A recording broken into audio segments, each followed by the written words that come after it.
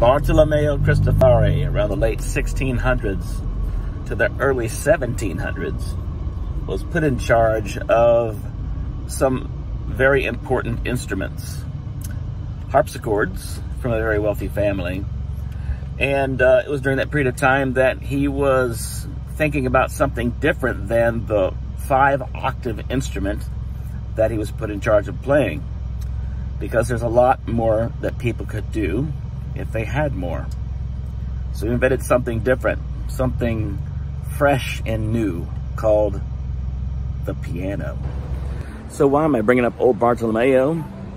Well, he started something in the late 1600s, early 1700s, that somebody continued in the early 1800s by a company known as Steinway, creating the first 88-key piano in the world, leading a whole industry.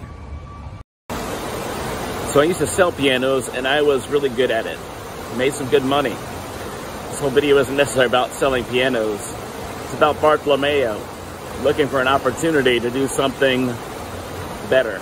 Something out of something that wasn't there, but was kind of there, and made something incredible. What are you doing today to make something incredible with what you have in your hands already? Something to think about.